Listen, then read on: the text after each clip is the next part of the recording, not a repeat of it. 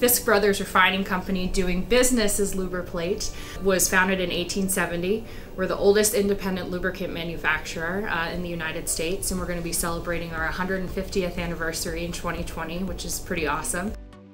Fisk Brothers has been in business since 1870.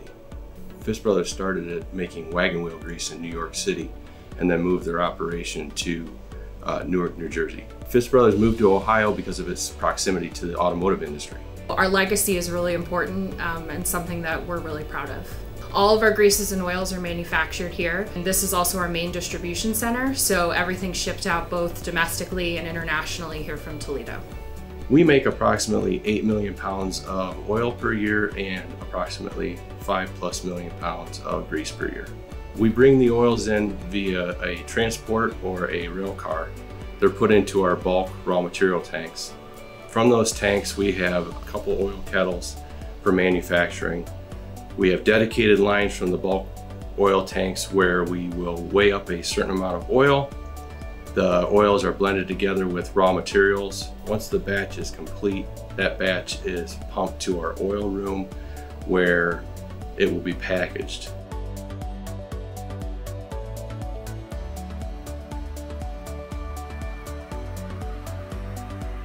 After that batch is pumped to the oil room, we pig that line to prevent it from contaminating any other oil batches that might be pumped through that same line. So after we make an oil batch, we would take a sample to our lab and have them analyze that to make sure that it meets all the specifications that we put on our data sheets. It's a very unique place in that, we have been here so long in this location that you still have some of the old manufacturing equipment with some of the state-of-the-art brand new manufacturing equipment. We're able to turn around orders much more quickly, and we're able to control our processes much better, which helps with our ISO certifications and also the quality of the product that we put out for the end users. With the grease process, we weigh up our raw materials in our bulk oil facility. Then those oils are pumped into our grease kettles. We agitate those batches with counter-rotating agitation. We heat the kettle through a jacket on the kettle with thermal fluid.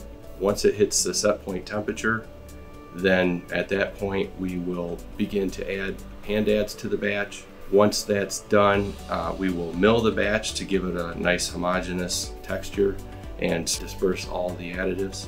In making greases, there are reactions, which is part I like being a chemist.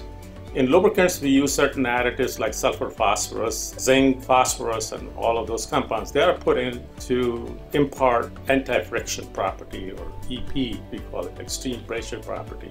You don't see it, but there is a tenacious layer on top of the metallic parts. If you put pressure on it, that tenacious little film is the cushion that additives offer to protect the metal. After that, we grade the batch, and once the batch is in grade, we'll pull it out of those grease kettles. Most of our greases are white to show their purity, but we do have some greases that we put a dye into the batch, and that's done at the end of the process. After we've cooked a grease batch, we take samples to our lab for QC checks and make sure that it meets our quality specifications.